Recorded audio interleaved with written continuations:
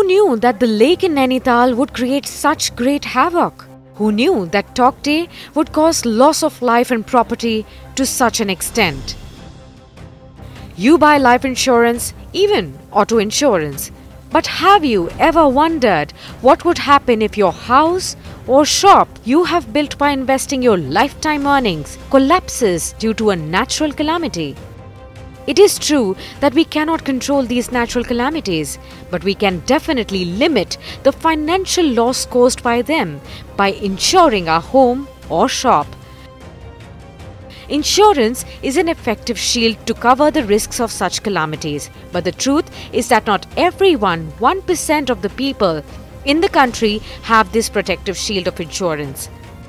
The latest report of the United Nations Intergovernmental Panel on Climate Change suggests that despite reductions in greenhouse gas emissions, the risk of natural disasters is increasing around the world. Their effect on India's climate could be even more dangerous.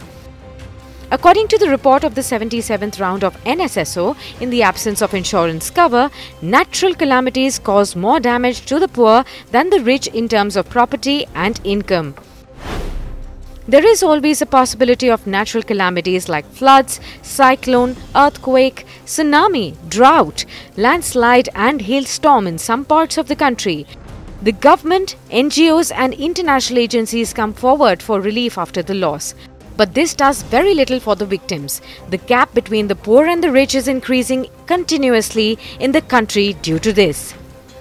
Why do people not buy this insurance?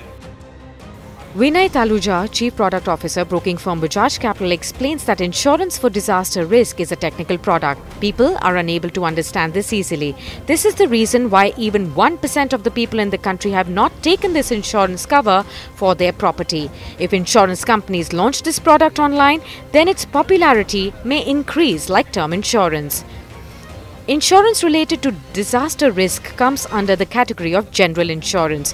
All insurance companies are selling a variety of insurance products to cover the damages caused by earthquakes, tsunamis, floods and fires. From these, you can choose any option according to your convenience. Some of these insurance products cover all types of risks. Any person can buy household insurance and accidental insurance and obtain house shop cover. Businessmen can protect their businesses from disaster risk by purchasing fire and project insurance. Generally, it is a single premium policy that covers a large risk within a low cost.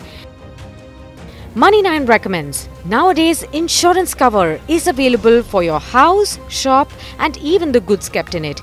Even for farmers, insurance cover is available for the farmers from the time the seeds are planted in the field until the harvesting of the crop. If you're buying a new house, then include the cost of the loan and home insurance cover along with your home loan EMI. Don't skip on this matter. The government should create awareness among people regarding insurance that covers the risk of natural calamities. Provision for additional tax exemption should be made on this category of insurance cover so that more people can take advantage of this facility. Stay tuned with Money9 to know how to buy insurance to cover the risk from natural calamity and how to claim it if you already have it.